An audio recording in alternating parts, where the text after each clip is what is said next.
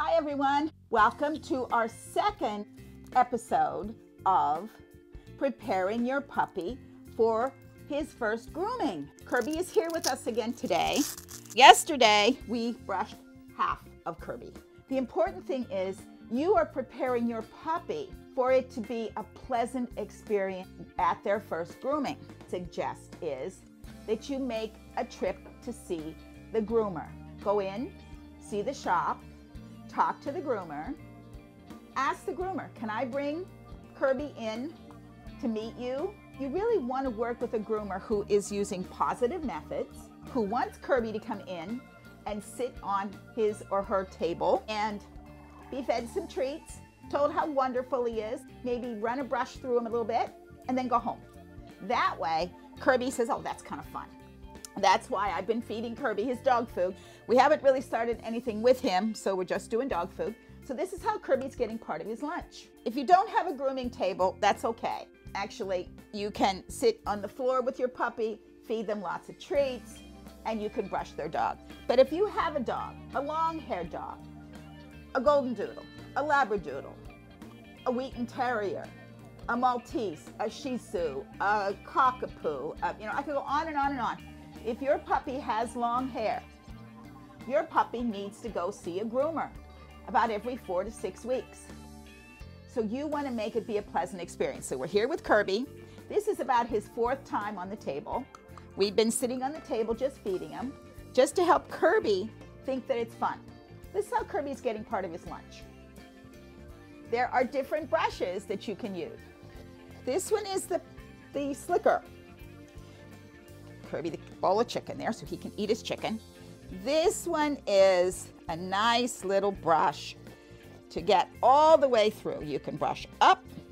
Should be a really light brush so that you're not raking the skin. Just a little brush. This one is great for a short-haired dog, but not so much for a dog like Kirby.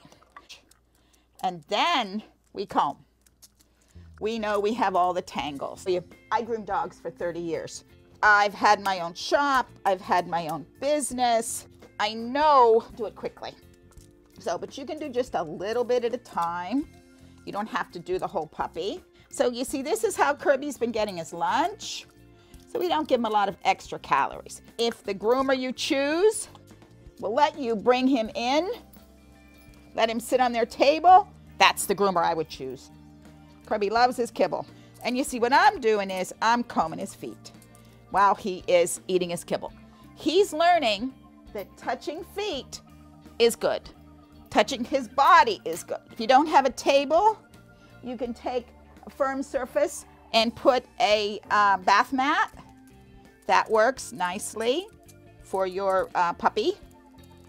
But I think Kirby looks nice and fluffy. Look how nice he's standing. If you have an electric toothbrush at home, just turn that electric toothbrush on. If your puppy's not on a table, it can be when your puppy's across the room. You want to get your puppy used to the sound. Now I have a Dremel here. I'm going to turn it on.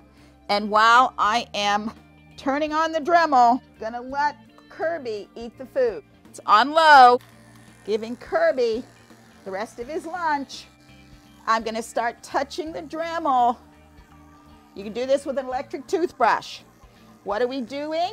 We're getting him used to the clippers. If the groomer is going to Dremel, instead of cut his nails, if we get him used to the Dremel. We're going to turn it on high, just for a minute, and turn it back. That was a little high for him. So you see how he stopped? We want him to just ignore it. Very nice, good puppy. If you have an electric toothbrush at home, hold it far away from your puppy and feed him, or have somebody else feed him, so that your puppy knows that the sound of the electric toothbrush means food. Oh, good puppy, he's just so good, I know. Thank you for watching Diamond Dog Training. Watch the first video on preparing puppy for his first grooming, where you will see Kirby on the table.